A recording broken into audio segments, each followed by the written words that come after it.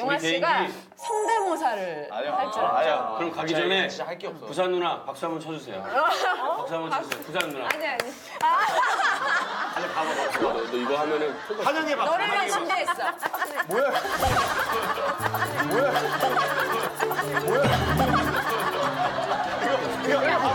앞으로 좀 다가오고 여기가 더 좋아. 널 위해 기도할게. 널 위해 기도할게 하면 너를 위해 기도할게. 용화 씨 영화 너를 위해 기도하리.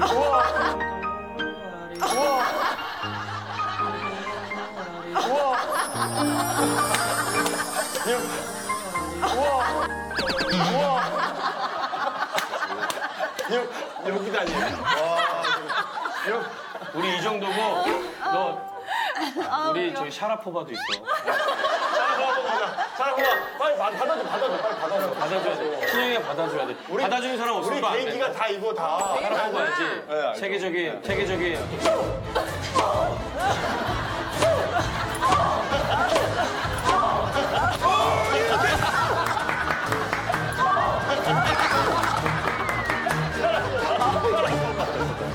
이 정도야. 되게 소소하게 재밌는 그런. 얘가 왜냐면 비행기가 이 정도야. 정말 완벽히 못해서 재밌어. 되게. 바로 할게. 의외지. 근데 엄마도 있잖아. 전인권 이건 반대했어. 전인권 선생님은 네가 눈 감고 들어야 돼. 눈 감고 들어오면 완전 착각해. 왜냐면 얼굴 보이면 착각하니까. 순식간에 지나가 근데.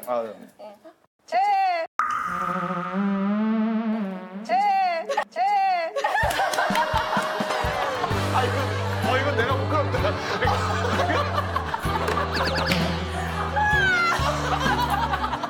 이게 뭐야? 근데 그거 앞에 부분을 해야지. 그건 표정을 봐야 돼. 표정을 봐야 돼. 내일은 해가 뜬다.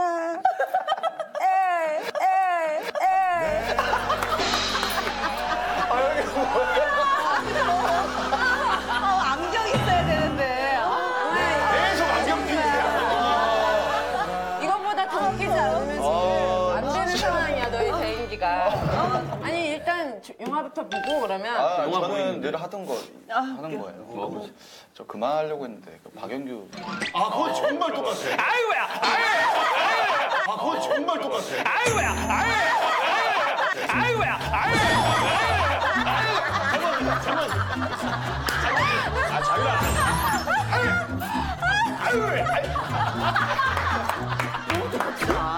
아니, 이게 똑같네. 콤비 똑같아, 이거. 이거는 이런 무기를 갖고 있어요. 이거 같이 이렇게 멀쩡하게 생긴 친구들이 이렇게 하니까. 우리 또 신상카드 다음이 이상형. 참고로 일단은 흰 티에 청바지. 일단 옷은 그렇다는 거예요. 네, 약간 뭔가 스타일, 제가 분위기. 추구하는 그 이상형의 스타일. 촌스럽다. 누나가 되는 거야? 이렇게만 입으면 되는 거야? 외모적으로? 아니, 뭔가 이렇게 청바지에다 사실 뭐 이제는 뭐 나이는 이상형 이런 게 별로 나이는 뭐 크게 별로 신경 없습니다. 위아래. 위아래 몇 살까지? 왜 괜히 엄마를 쳐다보게 되지 내가? 엄마가 지뢰. 야, 화장실 간다. 그래도 외모적으로 따지면 누가 제일 가까워? 그래도 누나 나오기 전에 빨리. 괜히 역정리 누나 해야 되니까. 이해가게 진짜. 누나 해야 되니까. 너 아까 이것도 억지로 한 거. 얘기 안 해. 참고로 제일 친해지고 싶은 딸은 장신영. 저거 갖고 왔구나. 네, 장신영이랑 제일 친해지고 싶. 그건 이유는 이제 첫 방송 봤는데 되게 맑아 보이시고 좋은 누나가 될 수 있을 것 같은 그런 느낌. 그래요.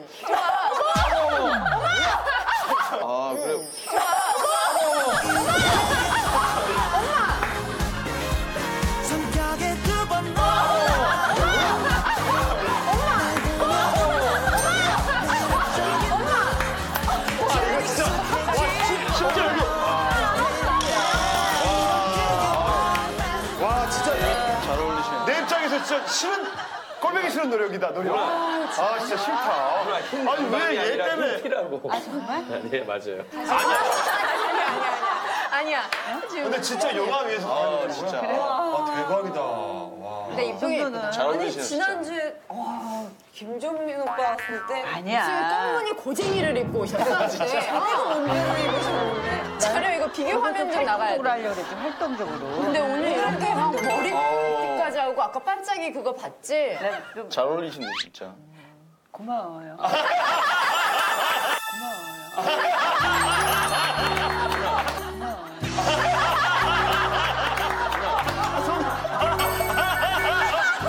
야, 완전 갑자기 소녀가 툭 튀어나온다가. 말투에서. 나 한 번도 못 들어본 말투야. 고마워요. 누나 이미 용화가 벌써 고백을 했어. 정말 누구야? 신영이랑 친해지고 싶다고. 정진영이랑? 엄마 내일도 나주시니까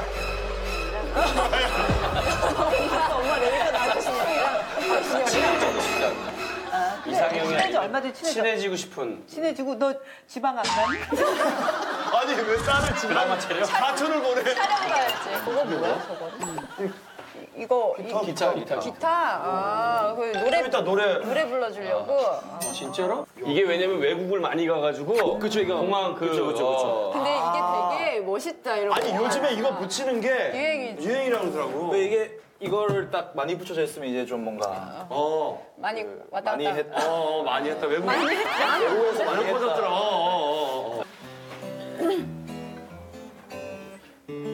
아 멋있다. 디코드. 그대는 darling, 그대는 darling, 밤하늘 별빛보다 아름다워요. 내 맘속 깊은 곳에서 반짝거리는 나만의 사랑빛, 그대를 사랑해요 darling. 언제나 내 곁에서 빛을 내줘요. 내 맘속 깊은 바라봐도 아름다워요. 그댄 나의 사랑. 빛.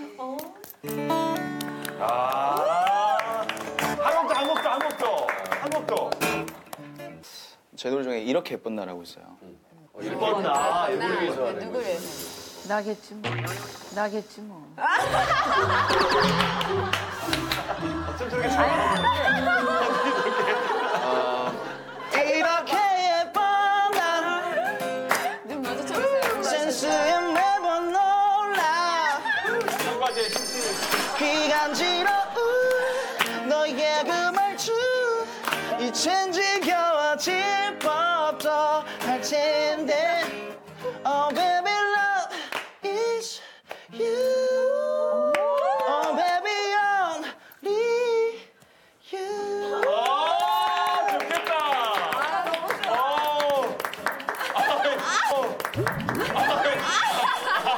날렸어.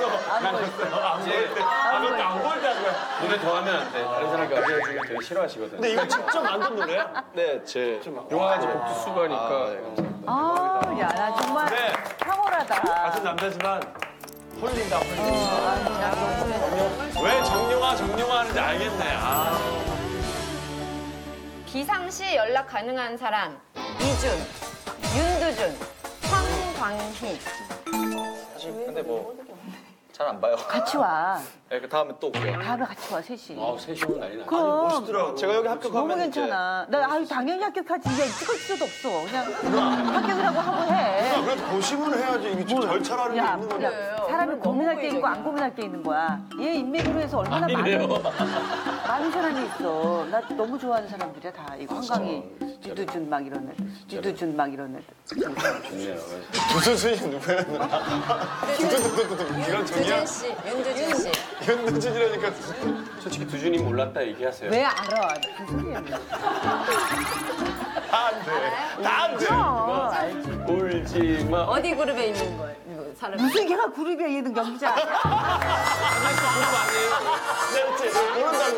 내가 모른다고. 아예 안다니까? 알아. 이준은. 이준은 알아. 어떻게 나왔잖아, 거기에. 네 맞아요. 이준이랑 그룹에 있어요? 슈퍼주니어. 이준이? 맞아.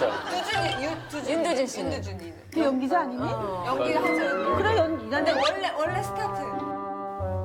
CM 블루야? CM 블루야?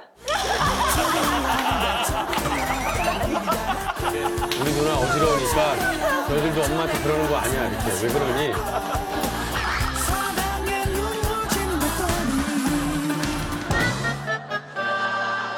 아니 용화는 반대로 우리한테 궁금한 거 없어 막 이렇게 나 다 말고. 끝났어 이제? 예, 다 끝났어요. 그것만 이제 궁금한 거. 궁금한 거. 아, 이미 다 안 것 같아요. 궁금하지 않지? 아, 저 지금 저 좀 피곤해요. 진짜. 아, 저 표정 진짜 피곤해요. 2층에서 좀 찾아도 안 돼요? 우리 글 자는데. 아, 진짜. 형 장하려면 형방밖에 안 돼. 아 그러면 재밌네요. 아 배고파. 그러니까. 뭐좀 안 되게